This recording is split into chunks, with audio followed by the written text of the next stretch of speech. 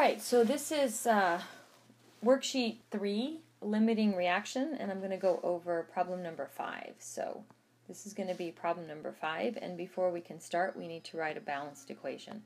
So let's read the problem, and it says oxygen gas, so that's going to be O2, is going to be in a sealed container with hydrogen gas, which is going to be H2, and they're going to produce water vapor. So let's write the balanced equation. So we're going to have hydrogen plus oxygen. Don't forget those are diatomic. And we're going to make H2O. So let's balance this. Well, if we have one of those, we're going to need two of those. And if we have four of those, we're going to need two of those. So that's the first thing. And then we have to decide who's limiting and excess. So who's going to be extra and who's going to be the thing we get rid of completely. And you'll notice that the problem is in grams. So let's solve the gram problem by using our periodic table. And we have 22.4 grams of oxygen. And I know that every time I have 32 grams of O2, I will have 1 mole of O2. So take a minute and pause right now if you need to and get the moles of that. Now the other one you want to do is you want to do grams of hydrogen. So I have 2.50 grams of hydrogen, and I know that every time I have 2.02 grams, I'm going to get 1 mole of H2. So now pause it and see what you get for those two answers. So I'm going to pause and give you a minute to do that.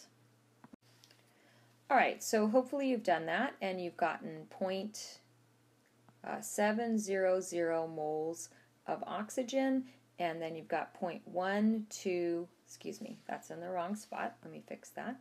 Alright, you got 1.24 moles of hydrogen.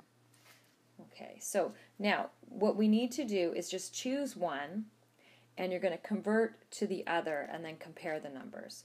So let's go ahead and do the oxygen. So I'm going to take the oxygen, and I'm going to take this number, and I'm going to just do a direct mole ratio using the balanced equation, and I'm going to go to hydrogen. So why don't you set that up, pause it, set it up, and see if you have the same setup as me.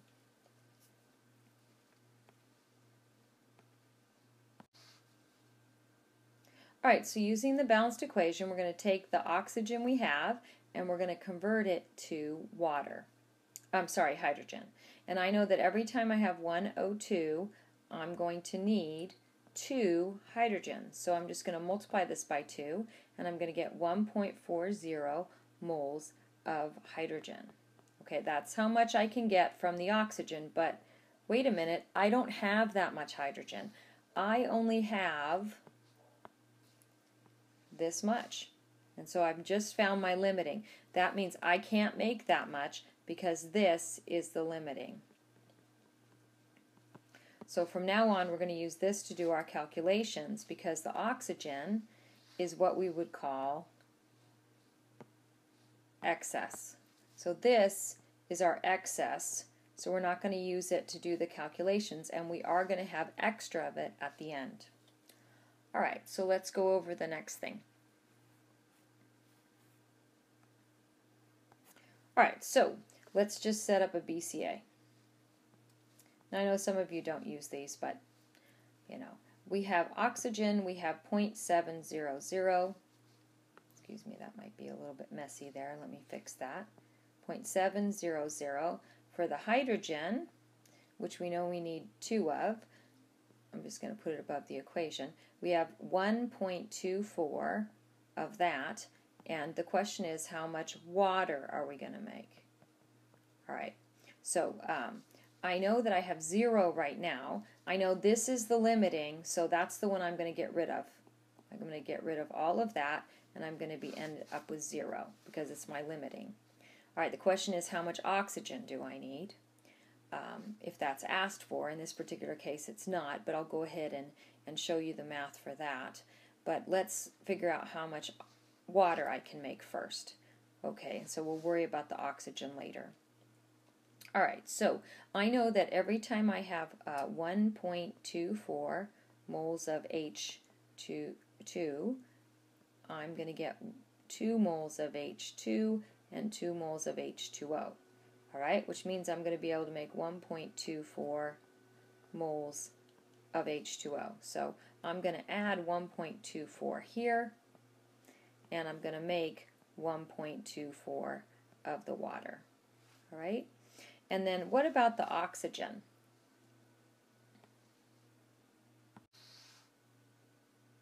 All right, let's go back to the hydrogen again.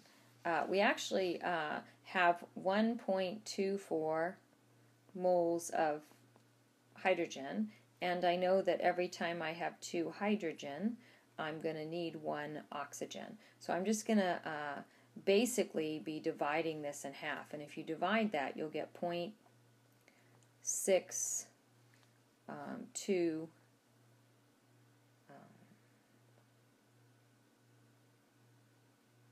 let's see, 0.62, let me just do that real quick. All right, and then if you want the 3 sig figs, you need to add this. So that's moles of O2. All right, so that's how much you need. Okay, well, you have extra because it's the excess. So we're going to go down by 0.620, and when you do that math, you're going to end up with, you still have 0.080 moles of it. Okay, and that's your excess. Okay, now the last thing you need to calculate is the grams. It wants to know how the mass of the water formed. Now we already did the last part, which is calculate the moles of excess. So there's my math right here, but I'll do it on the next page. Let's just erase this and do it again. Okay, actually I'm gonna go to the next slide and we'll just add it in there. Okay, so I have 1.24 moles of hydrogen, and we've already determined for every 2 moles of hydrogen I'm going to get 2 moles of water. So that means I'm going to make 1.24 moles of water, and then all I have to do is figure out what's the mass of that. Well, I know 1.2 moles of water is, for every 1 mole, it's 18.0 grams, so I'm just going to multiply those two. So take a minute, pause it, and do the multiplication yourself, and then compare your answer to mine. All right, did you take the time to do that math? And when I did it, I got 22.3 grams of water was produced. And now let's check and see how many moles of oxygen would be left. So if you go back, we had 0.700 moles of oxygen, and then we calculated that we need to, for every 1.24 of hydrogen, we're going to get 2 hydrogens for every 1 oxygen, and we discovered that was 0.62 moles of O2 used. So if we subtract that, 0.62 moles, we get that there is 0.080 moles of oxygen left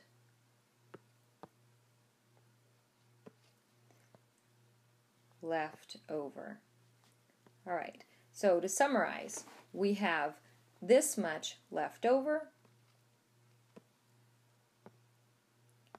and that is our excess, which is why we have extra of it, and we have used up all of the hydrogen, and we have made this many moles of water, which we determined was 22.3 grams of water. All right, so hopefully that explains how to do limiting excess. Go through this and then try to do number 6 by yourself.